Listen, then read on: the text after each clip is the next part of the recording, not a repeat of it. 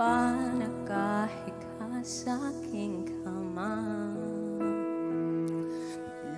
limutin na ganda ng iyong mata.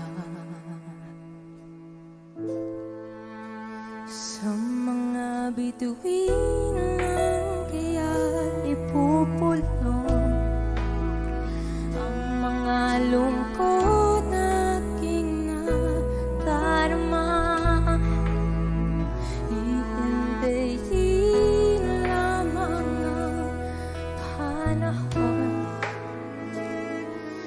Napagising ko ay nariyan ka na.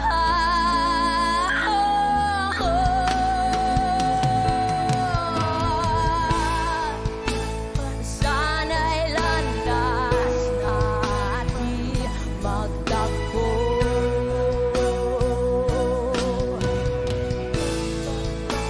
At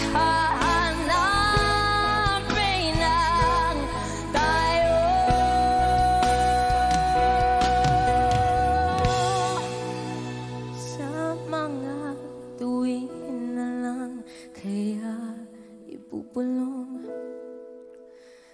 ang mga lungkot na aking nadarama. Hihintayin lamang ang panahon. Napagising ko ay nariyan ka na. At babalik ka na sa'kin, aking sinta. Wow! Iba! Good job, Marc! Good job! Heartwarming performance coming from Marc. Marc, may pinagdadaanan ka ba? Okay ka lang?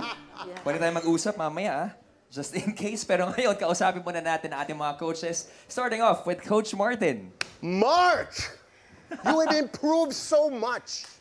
Laki yung improvement mo. The way you sang your song, parang nanood kami ng concert mo or na guesting ka sa ASAP. Beautiful job. Ikaw ang isang bituin na puro ningning. Wow! Good job, Coach Martin. Thank you. Now, let's ask ang ating coach na punong-puno ng bituin ngayon, Coach KZ. Baka kasi kulangin pa ako na lang.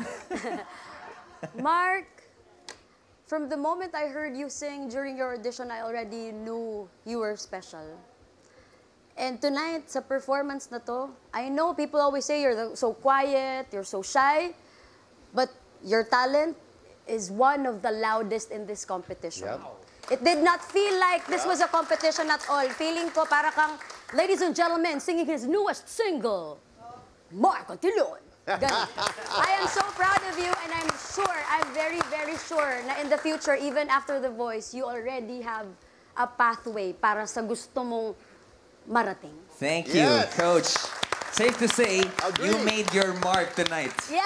All right. Now, kung gusto nyo mapasama si Marc sa Final 3, abangan ang pagbubukas ng botohan later on. I-scan ang QR code or mag-login na sa www.joynow.ph/tvk5. Hanapin ang tab ng Team Supreme at piliin si Marc.